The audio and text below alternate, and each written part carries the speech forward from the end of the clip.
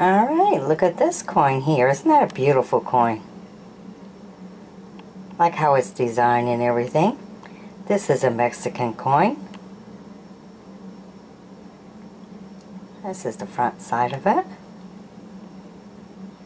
Kind of neat. I like how it has the nice little ridges all the way around like this.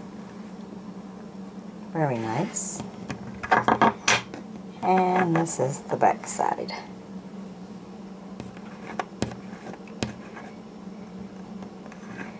Not really sure which way this is supposed to go. I guess like this, huh? It's a 1961 peso.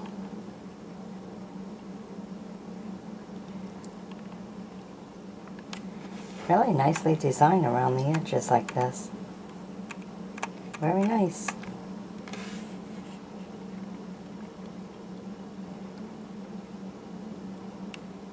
Alright.